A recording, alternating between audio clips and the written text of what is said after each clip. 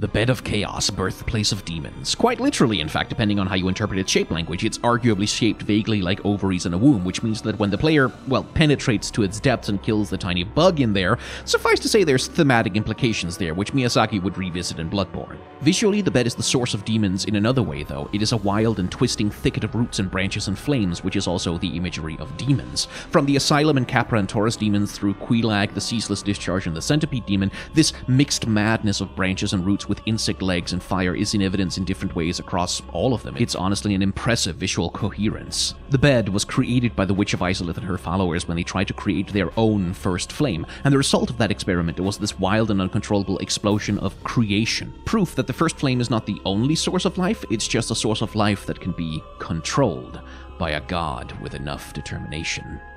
Subscribe to this channel for shorts, or watch my full Soulsborne analysis series on my main channel.